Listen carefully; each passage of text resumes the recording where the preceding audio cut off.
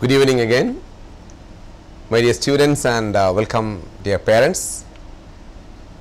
This is the live classroom of the program titled My Teacher. So, it is a pleasure again to join you for this program. It is as you know, it is a live session. So, in fact, today's session, I understand many of you, especially the grade 12 students, must be in a very busy preparations, especially for the practical examinations.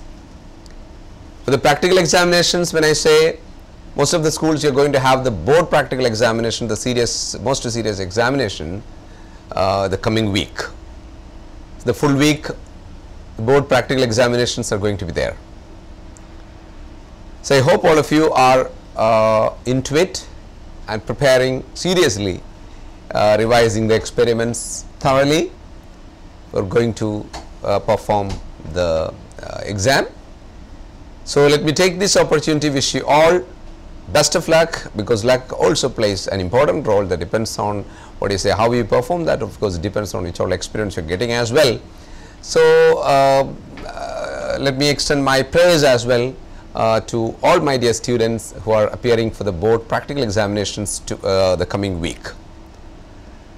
So, today's live classroom is basically dedicated to those children, those students who are appearing for the board practical examinations the coming week. So, as you know, since it is a live session, if you have any sort of confusions or doubts related to any of the experiments, basically when I say the experiments, the specifications of the apparatus and all, it may be different, it may be varying from school to school, but in general, what is the basic concept and all, what all, up to what maximum possible, up to what maximum extent possible, I would be able to help you out if you have any queries to ask. So, with that note, we move on to today's class. So, again I remind you, when we go through the contents, so I have a few videos here to explaining some experiments, and I will give you some tips or the areas of concern or areas to remember when you go for the practical examinations for grade 12. So, again whoever is there at home for grade 12 students, tune into this program for this hour. So, it would be surely helpful for the coming examination which is going to be the next week. And if parents are there at home, you can record this or you can take it from the catch up as well, and let your children watch this program at the later stage also for the preparations for the examinations. With that note, let me move on to today's program, today's class rather. See, when we talk about practicals experiments, in CBSE we have total of 15 experiments to be performed, and there are some 6 activities, and you must have done a project work as well. So, very first thing I want to tell you is, when you go for the examination, take these many things with you, like you should have your journal, you should have the activity book if it is recorded separately, you should have your project file, make sure you have all the necessary requirements in the sense like you have the pencil, scale, all sort of things. You keep them ready before going for the examination. Do not forget these when you go for the exam. So, there are mainly in 12th grade, there are different sets of experiments, mainly light related experiments and electricity related experiments. Electricity related experiments, first I will mention about that. You have measuring devices like ammeter and voltmeter. So, first let me tell you in general about what all areas you have to take into account when you do electricity experiments, right. So, the very first thing, when you find a place where your apparatus is set for the exam, okay, and you are entering the what is a picturized this way, you are entering the exam hall, you are getting an experiment, you see that these are all experiments you are going to perform in the coming 3 hours of the examination. We have like you have to complete one experiment in 1.5 hours, and the second experiment in the next 1.5 hours. So, you have 2 experiments to be done. You have to write down the details of the experiments. You have an answer sheet.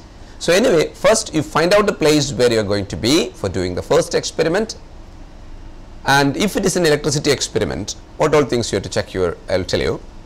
Anyway, very first thing, you write down the details according to the requirement, like we have to, you should know what is the aim of the experiment. You have to read the question carefully, because you know the question, in what way the question is asked in the board examination practical exam paper, it may not be the same as what you have done in the class. So, what exactly required as per the question, or what may not be needed, or what is not required. You have done so many things in the lab, but that many are not required as per the question. So, find out what exactly is the requirement of the question. That is first thing.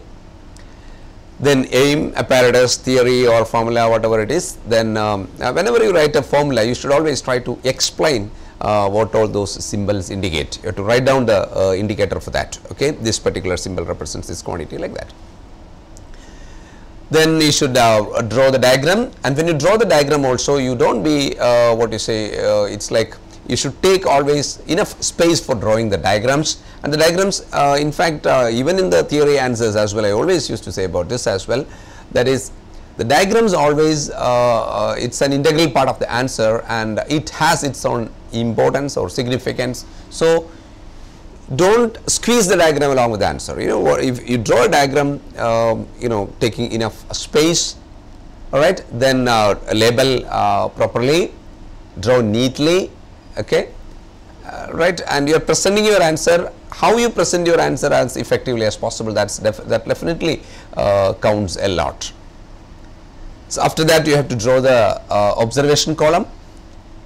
Then after writing these details, what you have to do is you have to show it to the examiner. That is what you need to do, right. The examiner will check it, then you can start doing it.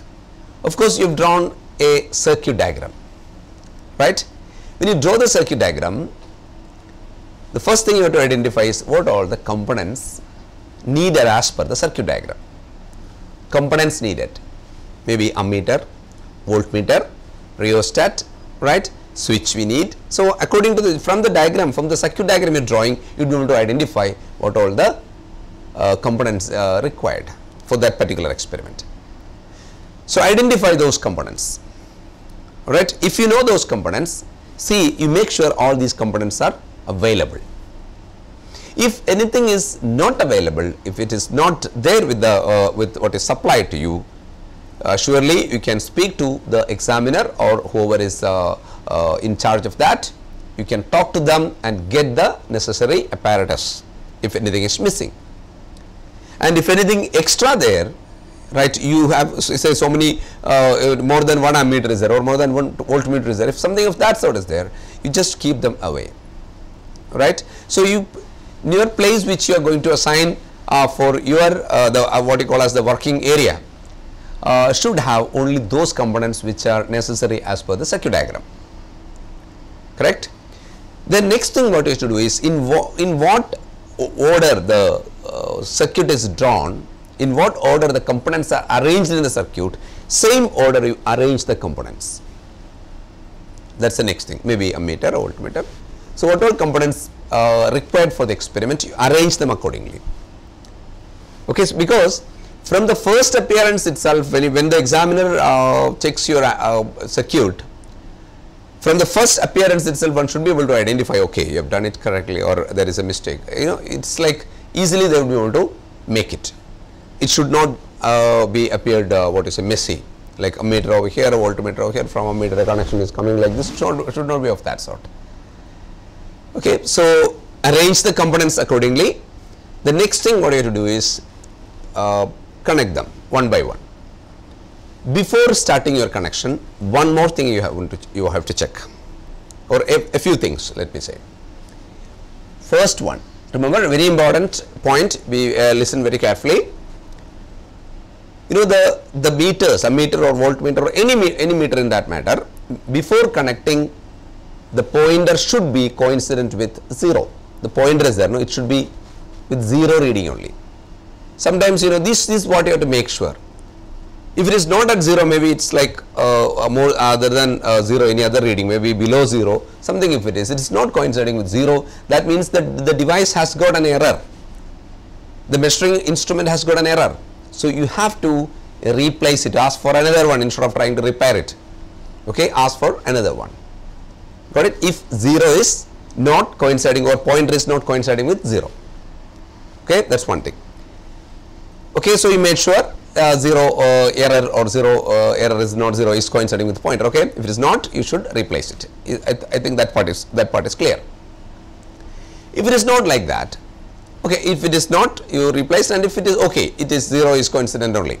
Okay, then next thing what you have to do is you just shake it like this, you know, the ammeter or voltmeter, because you know they will be using this device for many years, so there may be problem with the instrument. So just shake it like that. So the pointer moves simply in this way. So after that, when you keep it back to the original place, if it doesn't coincide with 0, that means, you know, while taking the readings, it is deflected, but it doesn't come back. You may think that that remains there, that reading only always you will write. You got the point. So what you have to do is just just move it a little bit and make sure the pointer doesn't get stuck. Okay, it comes back to 0 again. Okay, one is about 0 correction, I said. The second is you make sure the pointer doesn't get stuck. So clear? That's about ammeter, voltmeter, or any sort of measuring devices in that matter. If anything of that sort, if you observe, definitely you should take this assistance of the in charge over there in the lab.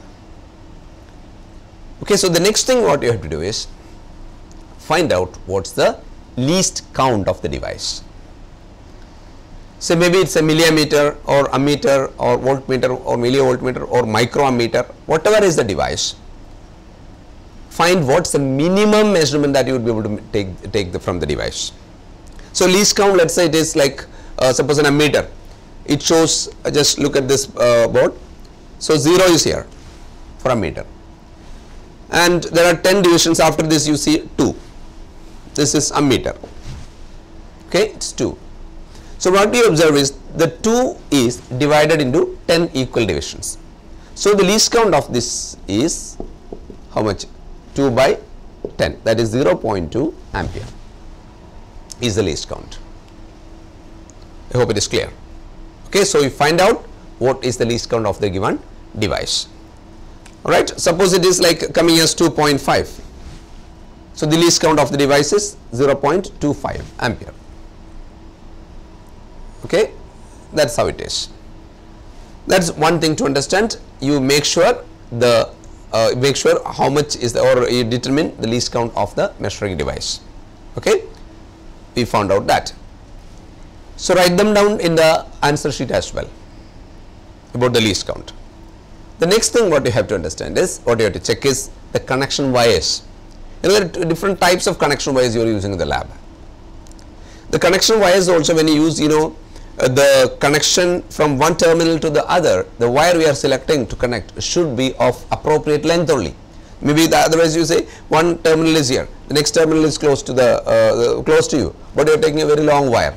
You know, the whole wire will be messy like. So take only appropriate length of the wire. And not only that, and there one thing you have to understand carefully is like the one which the wire which you are using to connect the jockey. You know, in meter bridge and potentiometer experiments we use a jockey. So the wire, because the jockey we have to move it from one end to the other, you know.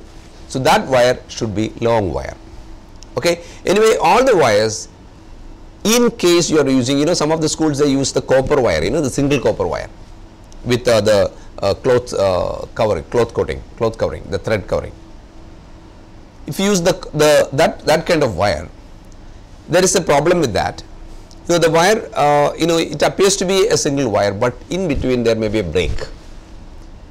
That break, if you are not able to identify, then you will not get the readings. So first thing what you have to do is, for all the wires, just quickly go through the, if you are using that copper wire, just quickly go through the wire in this way. That is, if this is the wire, just hold it like this and check if there is no break in between. Not only that, you make sure the two ends of the wire are bare, you know, it's like insulation is properly removed. And if it's a single copper wire, one more thing you can do is you may be given the, what you call as a sandpaper, you know, with that you can clean the ends of the wire as well. So, these are the initial things you have to make sure about the electricity experiments. Once again I will brief you. Draw the circuit diagram, identify the components required, make sure that you have got all the components there available. If not, you have to get it, and if anything extra you have to take out. Clear off any unwanted electronic components or electrical components there from your place. Then what else? Find out is there any zero error there in the device. Then you see it does not get stuck. After that you make sure you are sorry, does not get stuck. After that find out the least count. After finding the least count, check the connection wires. Connection wires also, it should be make sure there is no break in between, and at the same time note down what's the, or make sure the two ends of the wire are clean, it is proper for appropriate for connection. Okay, these are the things to remember for electricity experiments. And again in general, when you draw a graph for related to the experiments, make sure you are plotting the, you are marking the y and x axis properly according to the right quantities. Along with that, if you that is, you have to write the scale on the top of the graph paper as well. So do not forget to write the scale. And of course there are certain, in almost all the experiments, you should be ready to write, you should be able to write the precautions and sources of error as well for these experiments. Okay. So these are the basic things required for electricity experiments. You know, when I talk about electricity experiments, some of you may be thinking of Ohm's law experiment. Then after that we have meter bridge related experiments. In meter bridge related experiment also we have different types, like determination of specific resistance is there, then calculation of effective resistance or verification of the law of combination, series, parallel, then galvanometer experiment is there, right. These are general experiments we have for in electricity. So in electricity experiments, one of the experiments that you have problems, that you may have problems with, is potentiometer experiment. So by again let me tell you, we are discussing the contents related to grade 12 practical physics. So I was briefing you about the necessary requirements or the things to remember when you go for practical examinations, and we are talking about the electricity experiments.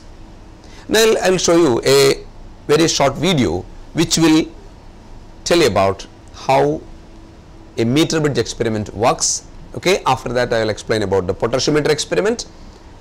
Okay, so today whatever possible maximum I will explain, and we will see something, if possible, if time permits, we will discuss something about Viva as well. Okay, so any questions if you have from your side, surely you would be able to call and find out. Okay, so just watch this video about meter bridge experiment, just watch it. Okay, watch the video.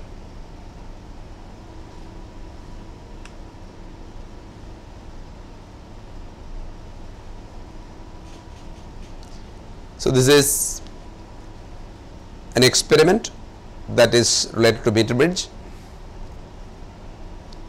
So this is the circuit diagram you can see. In the circuit diagram, this is the actual setup. There is left gap and right gap. Right gap and left gap. First you have to connect the unknown resistance in the left gap of the meter bridge. Sometimes you may be doing it in the right gap also. You can see it is connected in the left gap here. Sometimes in the school you might have done it with the left gap, right gap. Negative terminal of the galvanometer, point D of the meter bridge. Just I will show it to you, watch it. Okay, it's connected to D, that is the center. Okay, that is one connection, galvanometer. Positive terminal of the galvanometer with jockey. Okay, it is connected to jockey. Right, yeah, that is the jockey which is movable through the meter bridge wire. Resistance box in the right gap. So you can see the resistance box which can be used to include known resistances. See, this is the resistance box you must be familiar with. So you can see the values written. So known resistances you can include there.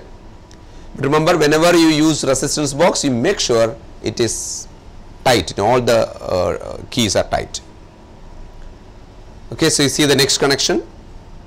So, it is connected to this end. Now, we are connecting through a key, we are connecting to a battery. You can see it is a key, positive terminal to the negative terminal of the battery. The plug key, now you are connecting to the battery.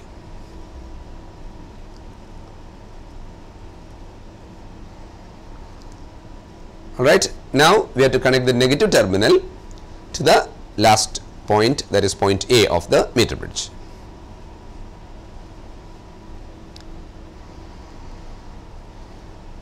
Okay, so this is the overall connection of the meter bridge. So, hope it is clear. So, you have a just have a look at the circuit diagram. Have a look at the circuit diagram now. Once again, galvanometer is there, resistance box, unknown resistance. You can see this. See, this is the, you can see this is the unknown resistance. That's a wire whose resistance to be determined. Battery we have and a key.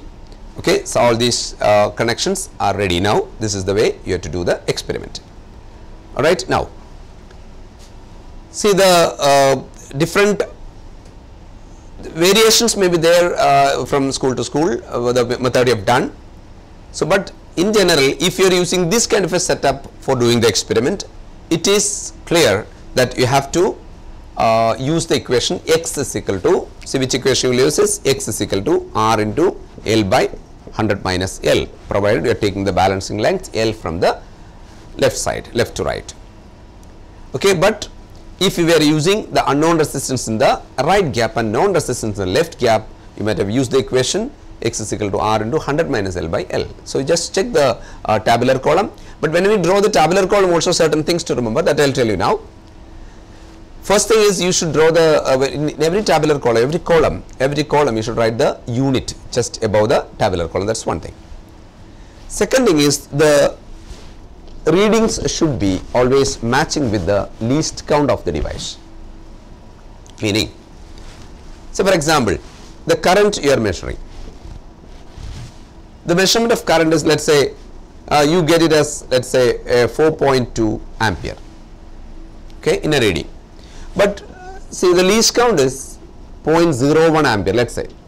If this is the least count and this is the current you are writing, then it may not be an accepted format, because there are 2 digits after the decimal point for the least count. So, there should be 2 digits, you should write it as 4.20. So, how many digits should be there in the reading? Even if there is, it is 4.2, mathematically it is the same, but even if it is 4.2, you should write as 4.20, because the least count has got 2 digits there. Say, you must be remembering those who have done the travelling microscope experiment for determination of the refractive index. There you can see one thing. So, the least count of microscope is 0.001 centimeter,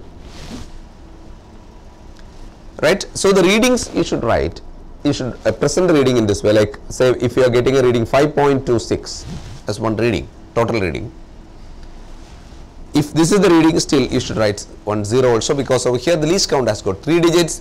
So, it also should have, so it should be matching with the least count. And again another aspect to understand is, suppose this is, say least count of a device is only 0.1, but you write the reading as 5.26. This also is not correct. Why? Because only one digit is possible after the decimal point. We are not sure about this digit. So, we cannot write that digit, just 5.2, or if you round it off, it is 5.3. So, only one digit should be there. I hope it is clear. Okay. So, now this is what you have to remember about practicals.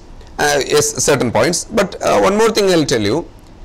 Another experiment also I will show you a small video related to the potentiometer experiment. Remember, in potentiometer experiment, again we will have I was planning to discuss many things related to practicals, but still according to what's available time we will be able to discuss some areas.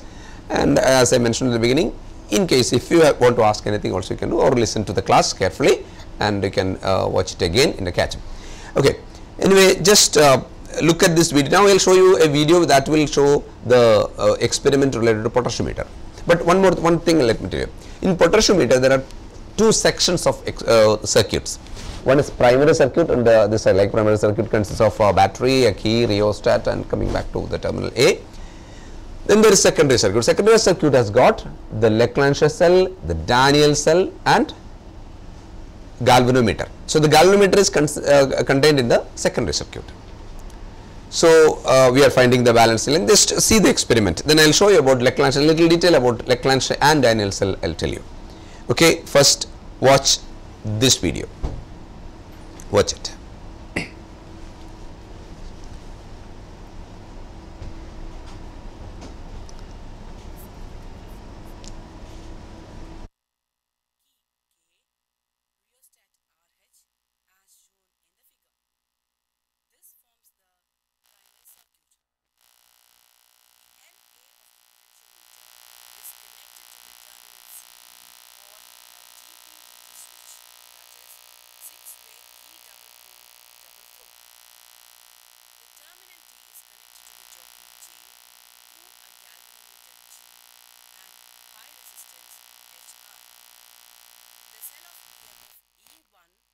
Connected between the terminals C1 and a cell of EMF E2 is connected between C2 and D2 of the DP-DT switch.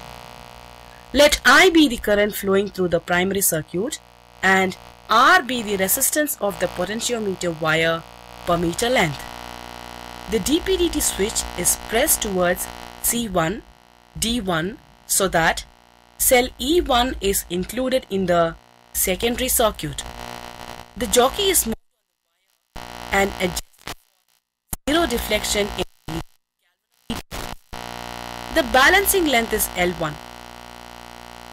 The potential difference across the balancing length L is equal to IRL1.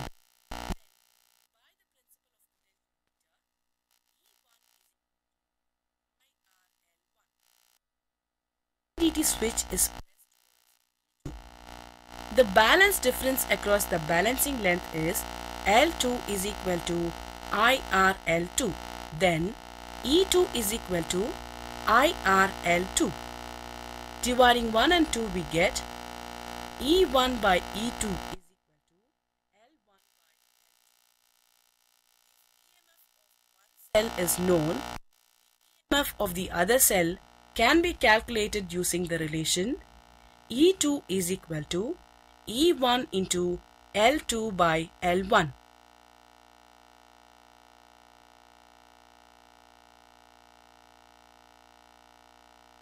You got the point? See, potentiometer is one of the experiments which usually you may be finding a little confusing because of the complication in the circuits. So, now I am going for a very short break. After the break, when I come back, I will show you about the Leclanché cell and Daniell cell which you use in this, which you will be able to, which may be useful for the Viva. So, stay tuned with NTV. After a short break, I will come back. Stay tuned.